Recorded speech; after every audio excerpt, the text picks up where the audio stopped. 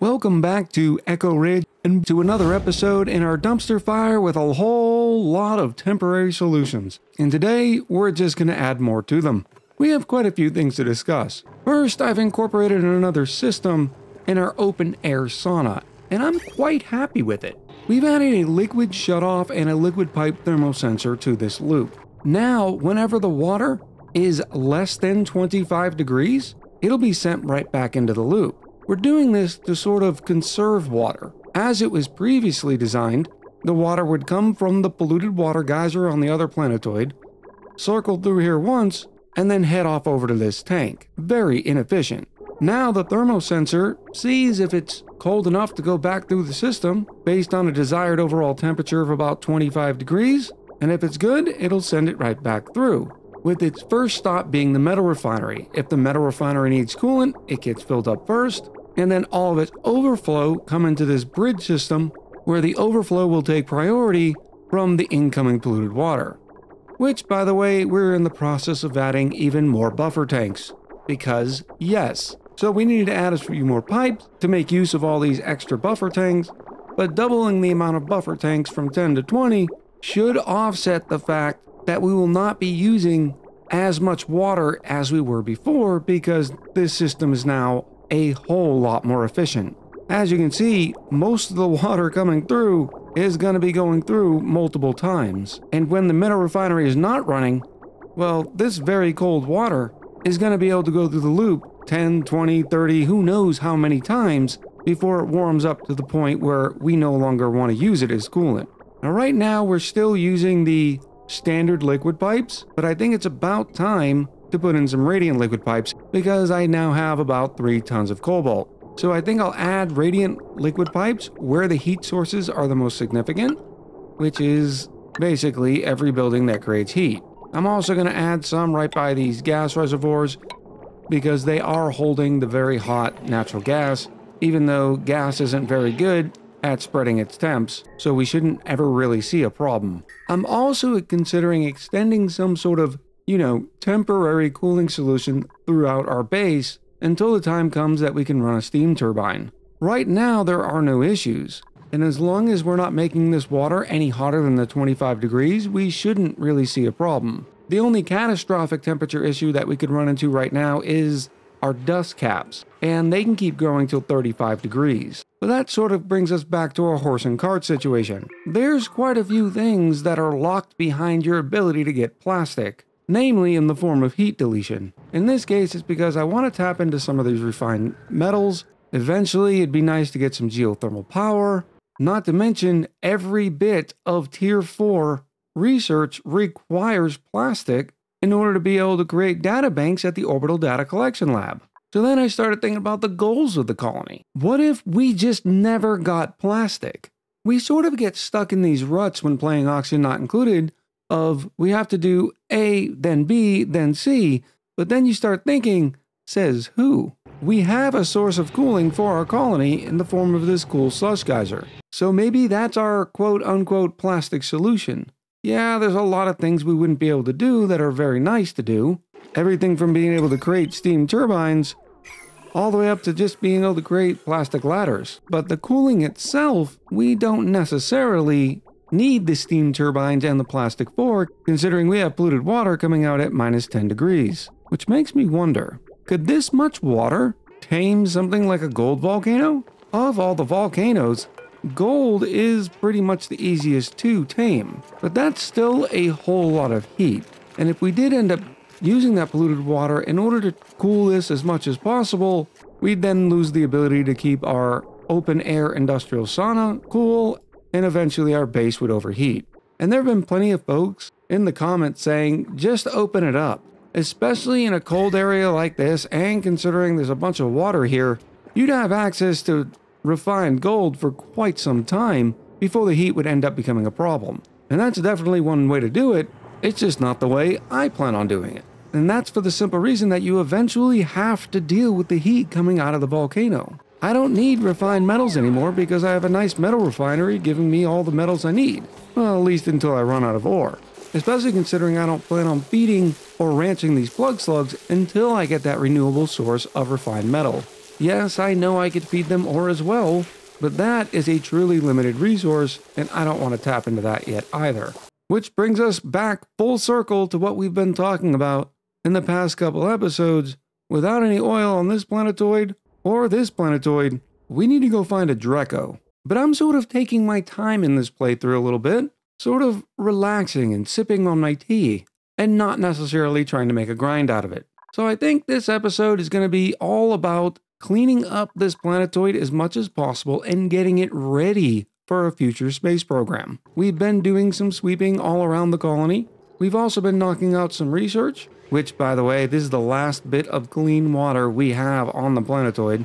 As you can see, research is sort of stalled at the supercomputer because we don't have any water to put into it until I enable this pitcher pump. Yeah, we have 17 tons of regolith and 4 tons of sand, but once again, I'm taking my time and want to have a confirmed method for being able to create more sand, which is another one of those things we're putting on the back burner. What I think I will do in the meantime is set up a water sieve solution that only cleans so much of the polluted water, because we don't need too much water, just enough to get through research. So maybe we start with a hydro sensor that says, once the water is up to this point here, stop adding more water.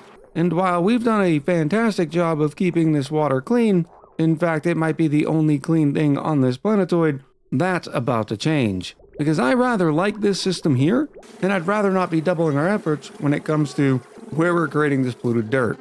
Not for any big particular reason, it's just something, once again, that I want to try. And here's how that new system is going to look.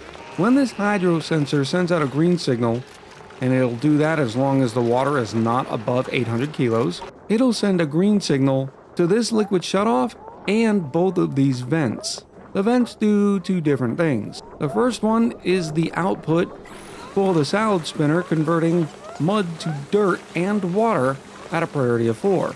The second one is taking all of our bathroom water out of this system, which you might be thinking, Echo, that's a bad idea for a couple reasons. 1, the germs, but 2, isn't it eventually going to take all the water from your bathroom where eventually the lavatories and the sinks and the showers won't have any clean water? Well, yes, it would. That's why we put this liquid shutoff in.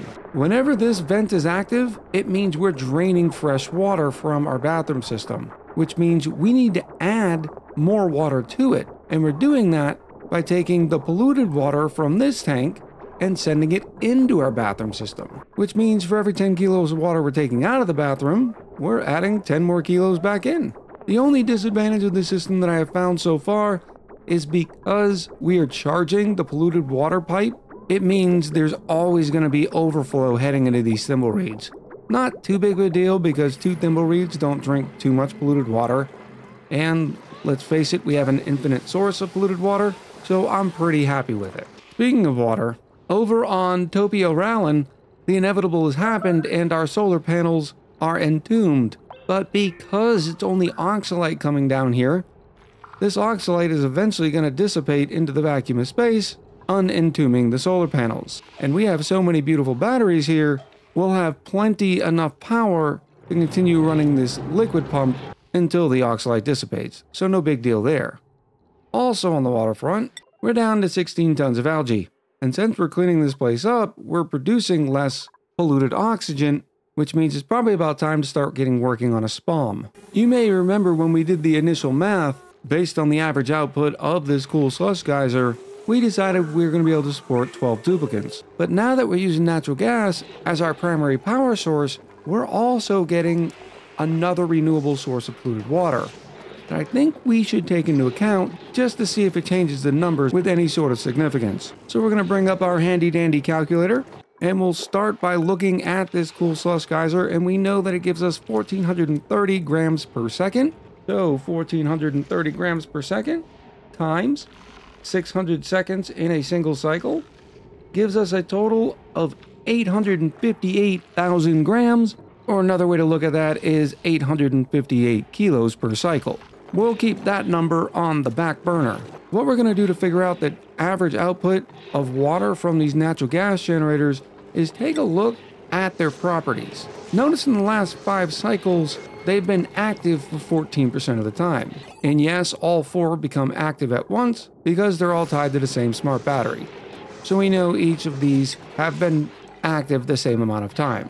We also know that for every second they are active, they are producing 67.5 grams of water. So you can probably see where we're going with this. I also wanted to note that you can see that this cycle and last cycle's percentages are much higher, and that's because we've been running more gold amalgam through our metal refinery in anticipation of building our SPOM. But I don't have any big problem with using, say, 15% as our average output, at least to start with, because as our colony gets older, it's only going to be using more power. So with an average uptime of 15%, we can take 0.15 and times it by 600 seconds in a cycle, and we now know that these natural gas generators have been running on average of 90 seconds every cycle. Which brings us back to the fact that we know they're producing 67.5 grams per second. We can multiply this 90 by 67.5, and we get an average output of 6,000 grams per second from each natural gas generator. Well, we have 4 natural gas generators, which gives us a total additional output of water of 24 kilos. So we can take that 24,300 grams from our natural gas generators, add it to the 858,000 grams from our polluted water geyser, and we get a total of 882,000 or 882 kilos. We divide this by 600 to get our per second rate back, and you can see it hasn't changed that much from our water geyser. So yes, the natural gas geysers do add water, but in this case it only averages out to be about 40 grams per second. So what we're looking at for total water input is 1.47 kilos, which brings us the bad news. We know the electrolyzers require 1 kilo per second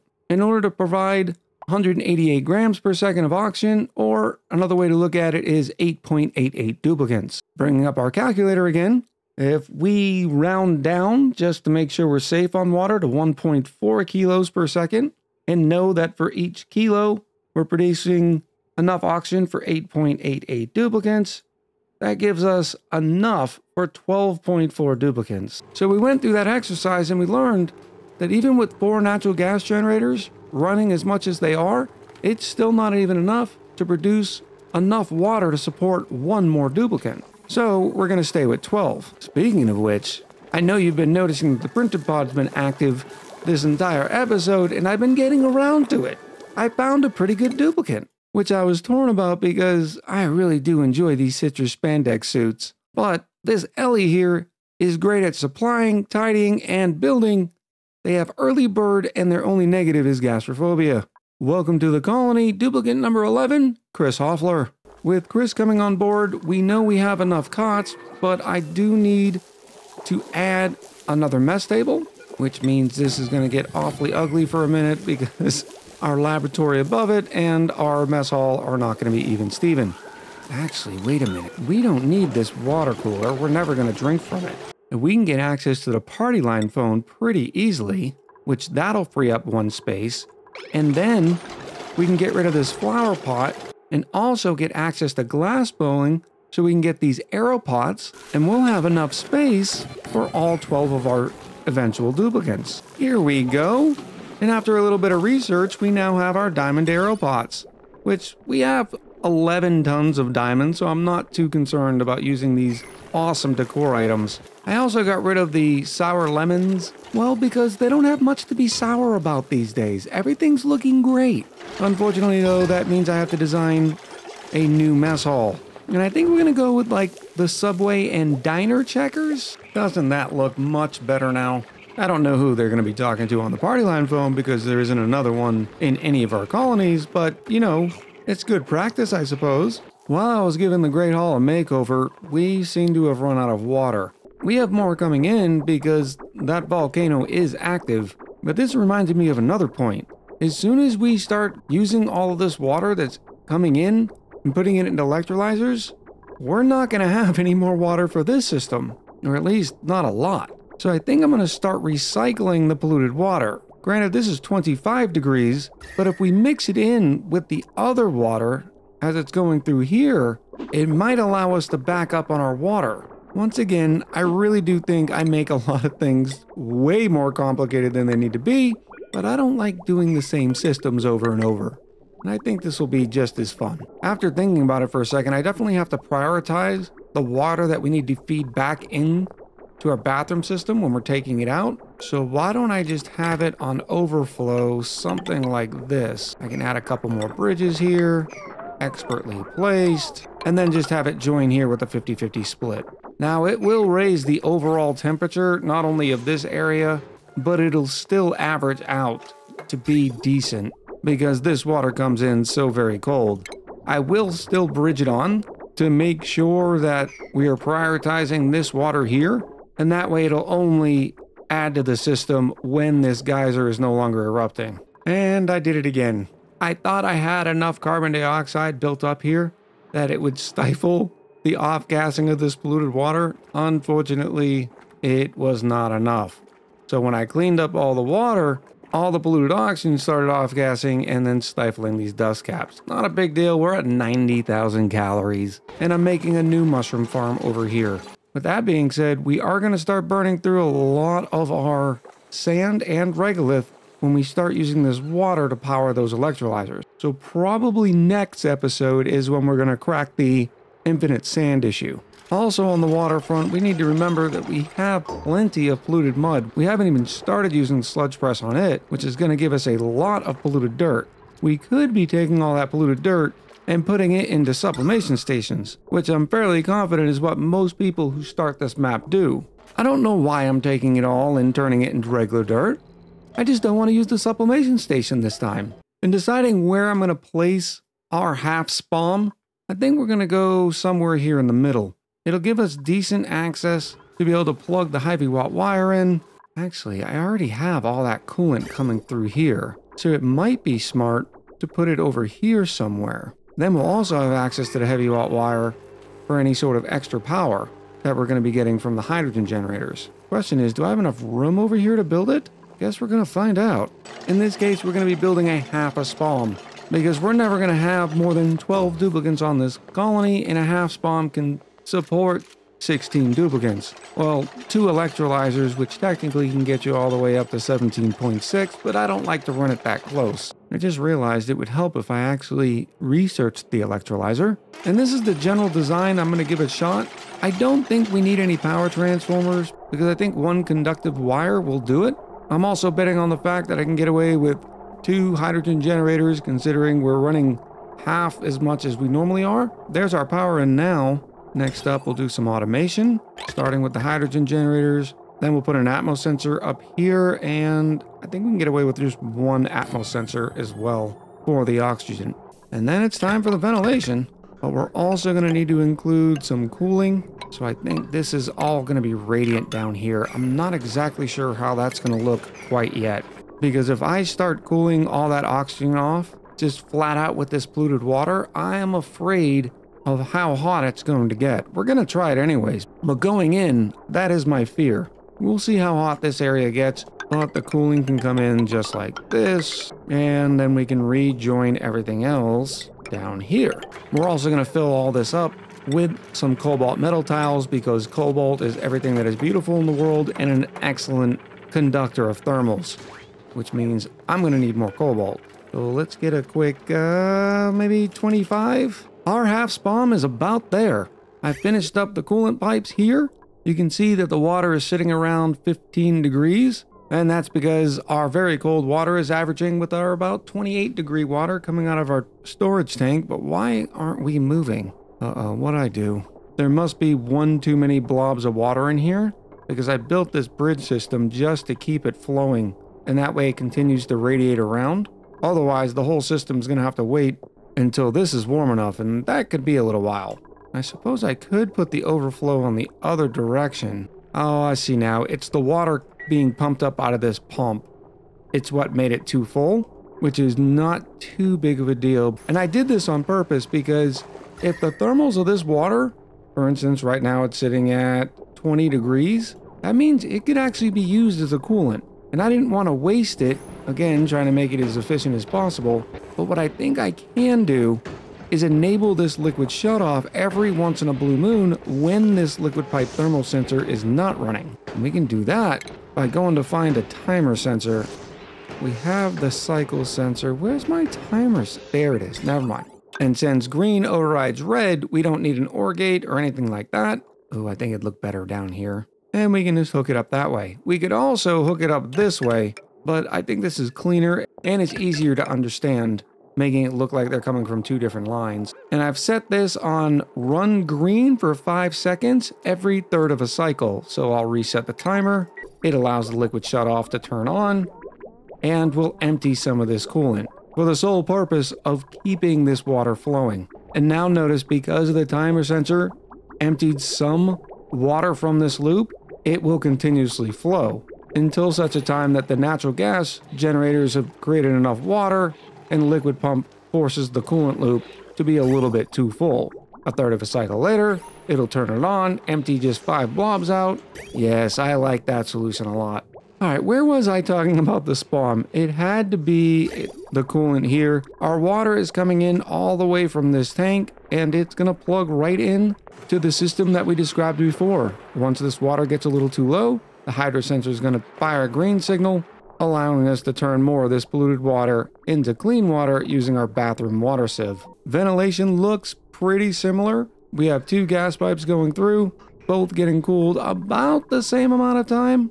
This is 16 tiles of cooling, and this is 20 tiles of cooling. We'll see how effective this is after a little bit. I just realized I'm gonna have to incorporate this into the overall loop system.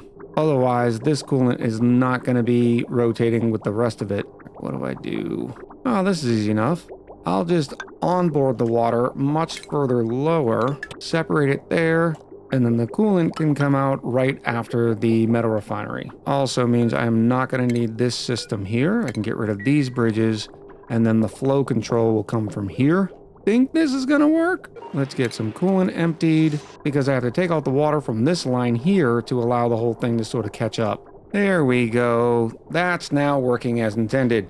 As the standard, the other gas pipe is for our hydrogen, and we have the standard system here. It backs up through here, and any sort of overflow is going to head all the way down to this hydrogen generator that is just going to burn it clean.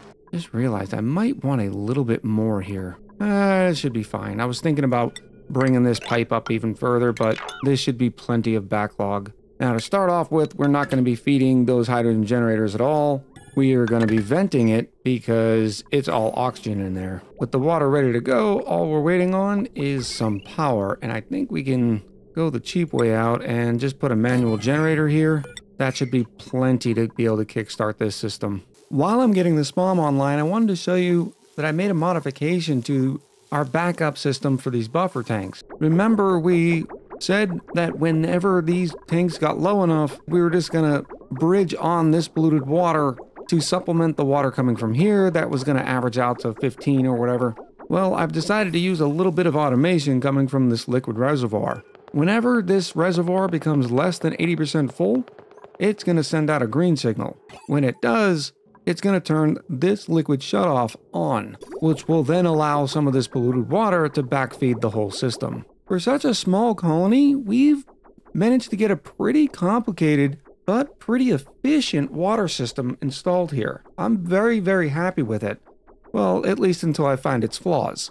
Our SPOM is now off of wheel power and seems to be doing just fine. I'm gonna have to keep an eye on it though, because I'm not 100% sure that the values will stay the same at 250 and 450, only because there's still only 1 hydrogen gas pump in the half SPOM, but there's 2 less oxygen gas pumps. So we might have to make this gas pump a little less aggressive. But until I start seeing hydrogen in the oxygen lines, I'm not gonna worry about it too much. On the temperature side of things, we won't know for a little while because it's going to take this SPOM a little bit of time to heat up significantly. But right now the coolant's coming in at 20 degrees and exiting at 21, so liquid is doing what it's supposed to do and completely overriding the gas dumps coming out.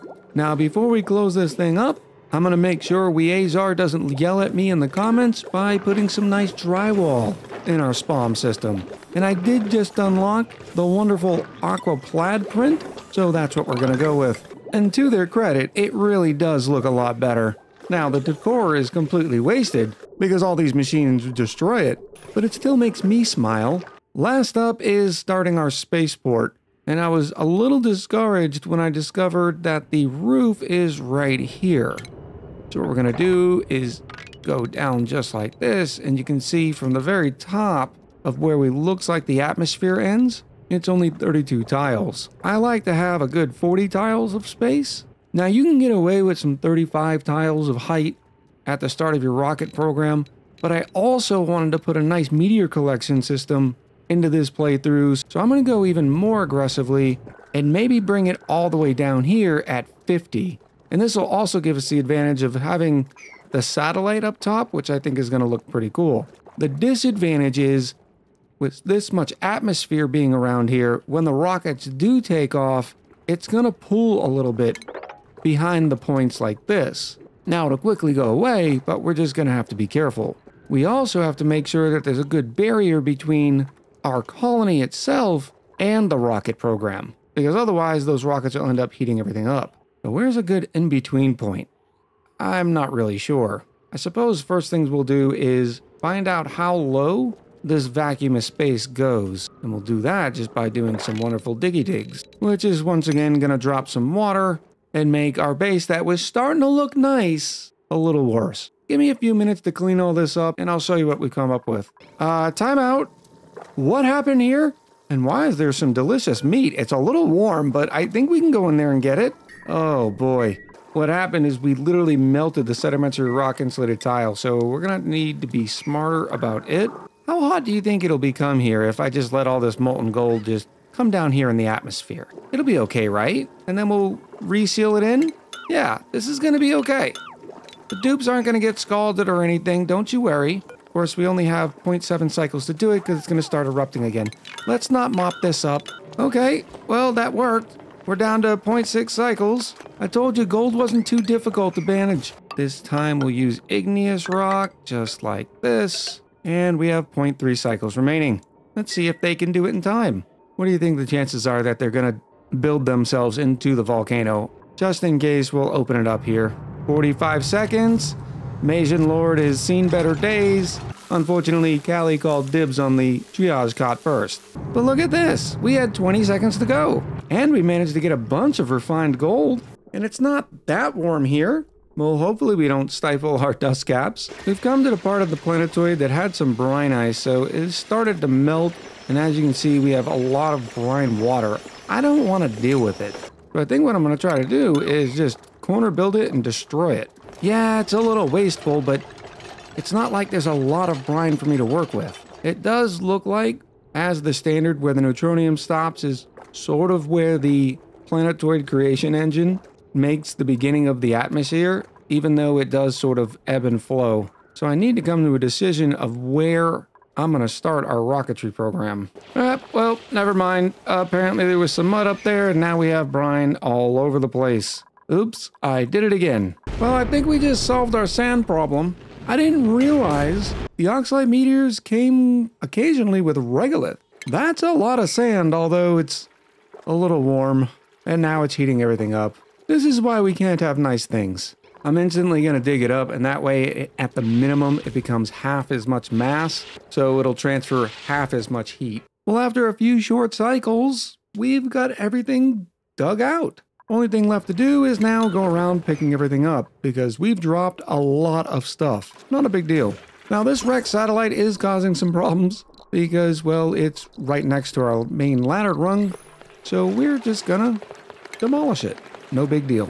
About the only other features I've installed is our ice storage. Because all this ice is sitting on neutronium, and it's in a vacuum of space, it will never melt. So anytime we need ice, we'll have plenty available.